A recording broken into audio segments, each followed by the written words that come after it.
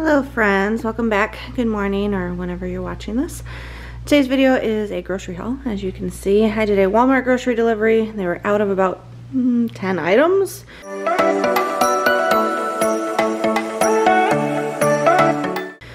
We've got snow this weekend, and so I assume just the stores have been crazy and they are out of a lot, which kind of messed up my meal plan for the week. But Will said he will stop on his way home from work in a little bit.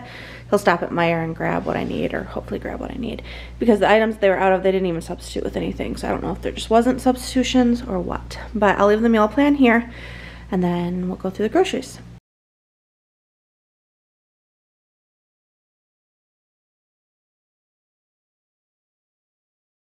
Got a gallon of milk for Will and the kids for cereal, some whipped cream cheese spread. They have been out of the Great Value chive and onion cream cheese, which we normally get, for weeks. They've been out of it.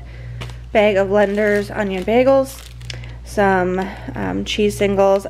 This like fake cheese I get for grilled cheese because it seems to melt the best, and the kids like it on their sandwiches.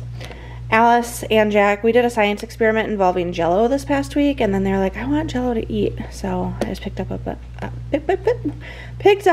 of the Starburst Pink. Alice has been asking for some seaweed snacks, so I'm surprised that they had those in stock, but I got those for her. A bag of yellow onions, a bag of red onions, and a bag of potatoes. On the back, 1 container of beef broth, 1 jar of tomato basil garlic pasta sauce.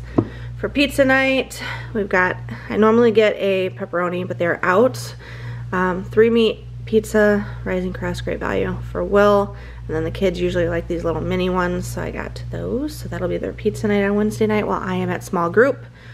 A sweet treat for them this week, sea salt caramel ice cream. Will and the kids all love that one. I've been doing dairy free, so I'm not going to partake, although it is very yummy. A large can of mandarin oranges. We like to use this as a side item for lunches or dinners for the kids. They like that. They like these better than fresh ones, which is why you will probably not ever see fresh mandarin oranges in our grocery hauls. They just don't prefer them for some reason. We've got some salsa, so I needed some chips for it, so I got the Late July organic sea salt thin and crispy restaurant style, as well as a bag of Great Value salt and vinegar chips. These are to take with us to, we're going to brunch tomorrow after church with friends, or at a friend's house, and so we're bringing chips and a sweet treat. I got the sweet treat from Costco the other day. It's their take and bake cinnamon rolls. Go-Go Squeeze yogurts, the ones that have the banana and the strawberry.